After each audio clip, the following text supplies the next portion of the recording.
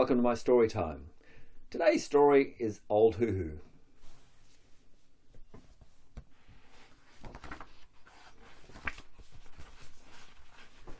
Old Huhu flew to the moon and back, then fell to the ground, dead. What a silly thing to do, to fly all the way to the moon.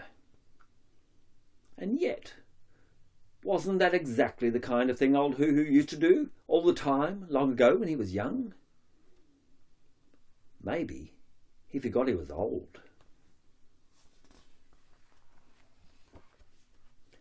Insects came from far and wide to say goodbye.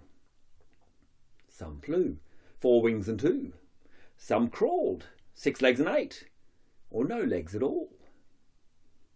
Everyone loved old Huhu. But nobody loved him quite as much as little Huhu too. Maybe that's why Huhu too was the only one who knew that wasn't old Huhu lying upside down on the ground. It was just an empty shell.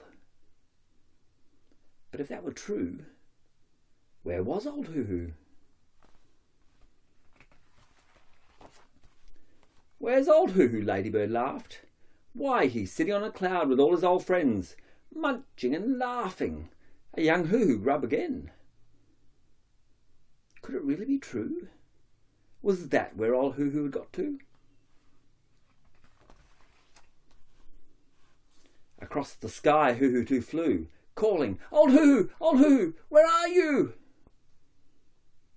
But there came no reply, as the cold wind blew. "Where's old Huhu?" Spider cried. "What a silly question! Just look around. There's some of him here. There's more of him there. His blood is in the soil. His breath is in the air. I can see him in the flowers. I can see him in your hair. Old Huhu's not gone. He's everywhere." Could it really be true? If he looked really hard, would he see old Huhu?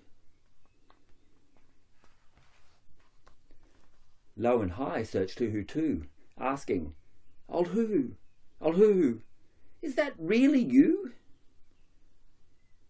But there came no reply, as the dark shadows grew. "Old Huhu's not really dead," Butterfly said, "but his time as our friend has come to an end. Soon he'll awake, born once again. He might be an elephant, a snake, or a hen." Could it really be true?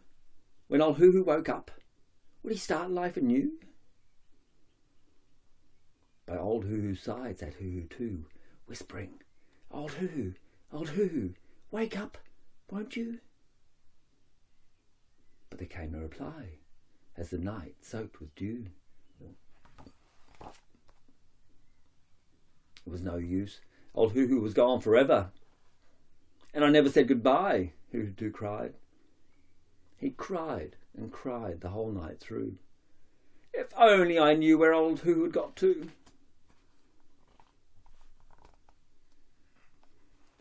But then, as the sun cracked open the sky, he heard old Huhu's voice, as clear as day. "Huhu too, the day is new. So what are you going to do?"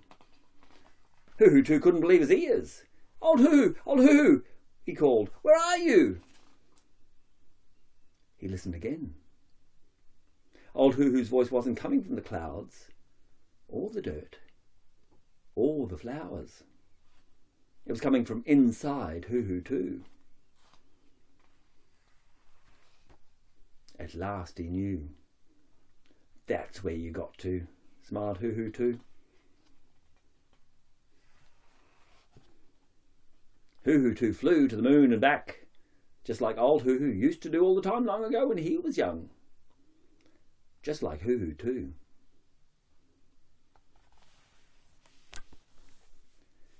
That was my story, Old Huhu.